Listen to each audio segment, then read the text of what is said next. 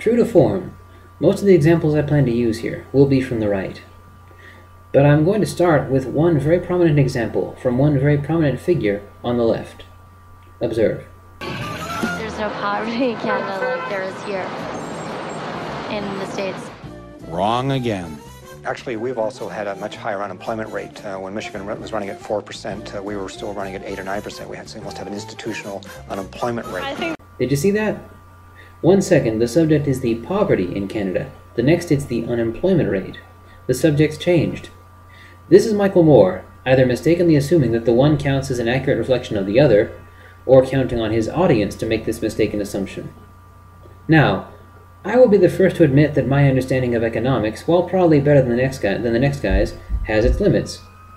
But I understand perfectly well that depending on the breadth and quality of a country's social programs, as well as several other economic or socio-political factors, being employed does not necessarily mean living above the poverty line, and living above the poverty line does not necessarily mean being employed. A country's poverty rate and its unemployment rate can have very little to do with one another. According to my own admittedly cursory research, the homeless rate of the two countries are comparable, percentage-wise, so I rather suspect that the poverty rates are comparable as well. But if this scene which I'm about to play is any indication, then being impoverished in Canada is not such a big deal. Where are the indigent in the city? Where do they live? Indigent? You act like you've never heard the word before.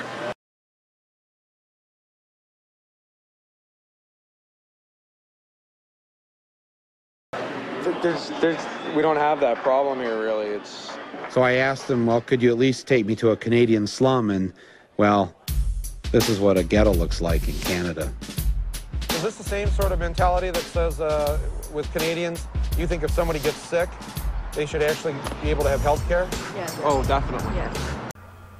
So in Canada, being poor does not necessarily mean being indigent. Canada is a country in which being poor is not so bad. It's not luxurious by any means, you're not exactly loving life, but it's not hopeless, desperate, or squalid. Now the documentary I got this footage from is called Bowling for Columbine, and I recommend it, especially for conservatives. A lot of conservatives have probably dismissed it out of hand, thinking they already know the case that it tries to make, that guns are necessarily bad and that gun restrictions are necessarily good. But in fact, Moore himself is a card-carrying member of the NRA, and emphasizes quite clearly that gun restrictions in Canada are not significantly different from those in the US. And the reason that they have so few murders has to be because they've got so few guns.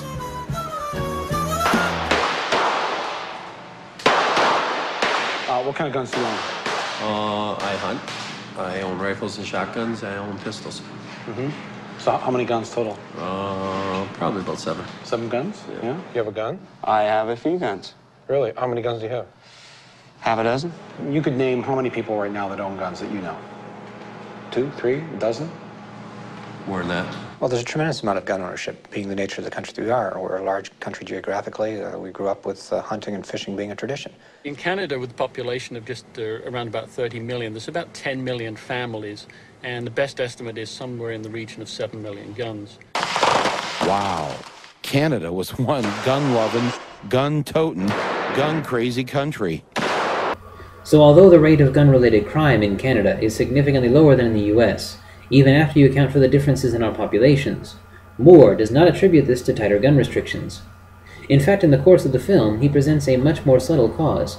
Clearly, the reason Canadians are not shooting each other nearly as much as we are is that it's so frickin' cold up there.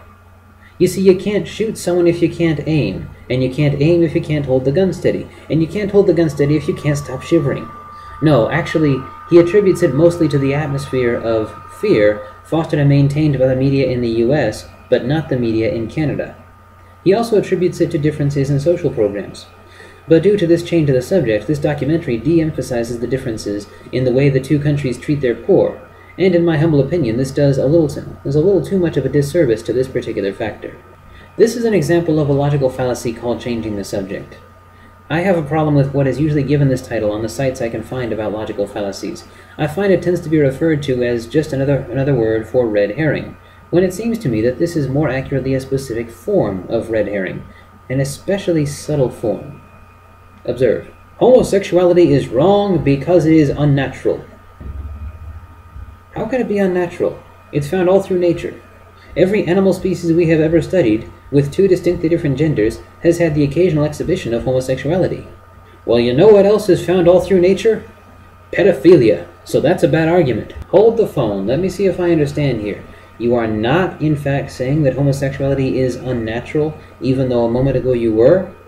Are you saying that homosexuality is wrong because it is allegedly unnatural, or in spite of the fact that it is natural? Could you make up your mind?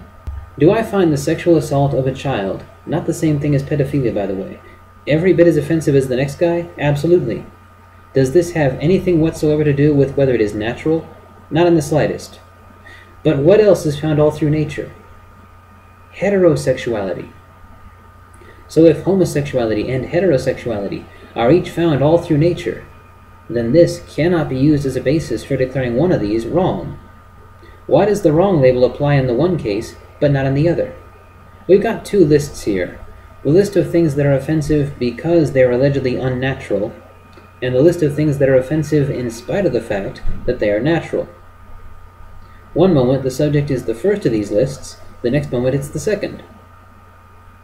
But I'll tell you what's unnatural. Homophobia. Humanity is the only animal species we have ever studied in which a member of the species can expect to be seen as some kind of threat just for being gay, for essentially not being a competitor for the same breeding stock. This is not found anywhere else in nature. If anything can indeed be called unnatural, surely this can be.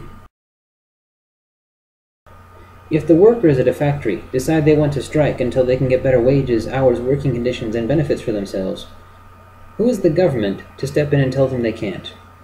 Well, now, it seems to me that walking off the job means not getting paid. Isn't that a bad idea? You are changing the subject. No, I'm not. The subject is whether striking should be a right, not whether it's a good idea. Whether striking is a good idea depends on the circumstances, but the issue is who gets to assess those circumstances and make that determination. I say the employees get to. You say that no one gets to. That's the subject. Make the case one way or the other, or admit that you are changing the subject. We don't use "it might not be a good idea" as a reason to make something illegal, because by that logic, everything becomes illegal. Do you really want the government to be able to make something illegal just on the grounds that it might not be a good idea? Do you really want the government to have that kind of authority? I am pro-choice. How can you condone infanticide? I don't. I support choice and body autonomy. I support the woman's right to decide for herself whether to terminate her pregnancy. Don't you realize if your mother had practiced your ethic, you would not be here today? My ethic that a woman should be free to choose?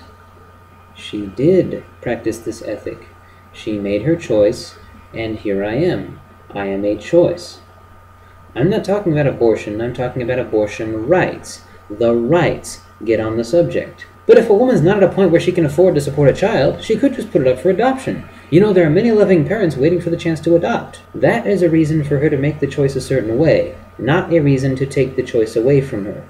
But if she can't support a child, she could just leave it at the door of a firehouse in complete anonymity. The firefighters will take it in and turn it over to an adoption agency, which is another reason for her to make the choice a certain way, not a reason to take the choice away from her. But any given pregnancy has incredible potential.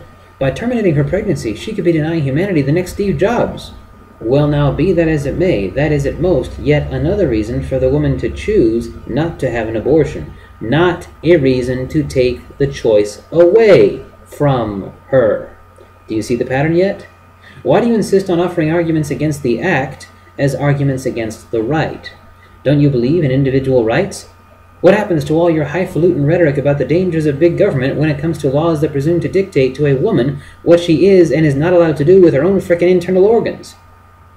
If this does not constitute big government, what the hell does? Sarah Palin and her daughter go on national news after the birth of her grandson to say they are glad they chose life.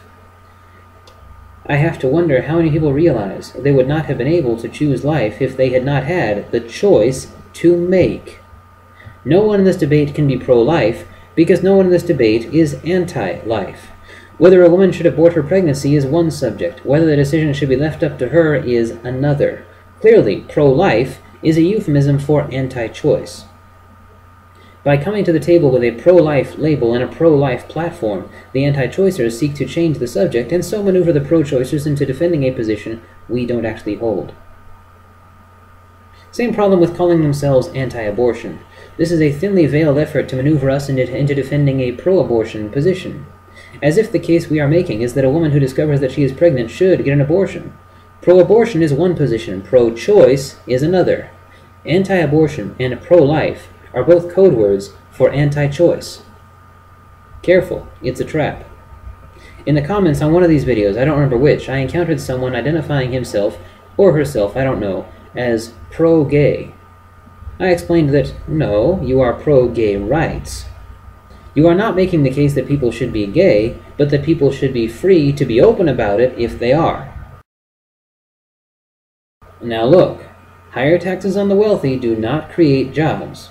That would be a valid point if someone here were proposing higher taxes on the wealthy to create jobs. But as far as I know, no one is. The argument is for higher taxes on the wealthy as part of a plan to balance the budget.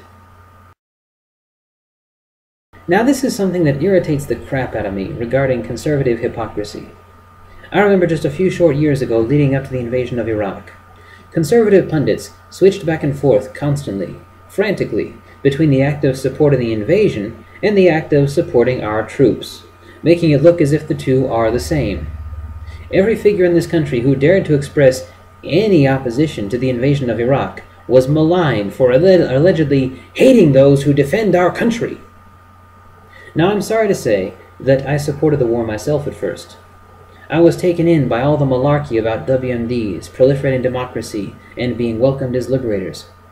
I believed then, and I still believe, that the rights and freedoms which in my country are outlined in the Bill of Rights are inalienable human rights, and the entitlement of every man, woman, and child, and I honestly believed that delivering these rights to the people of Iraq was what the toppling of Hussein was about.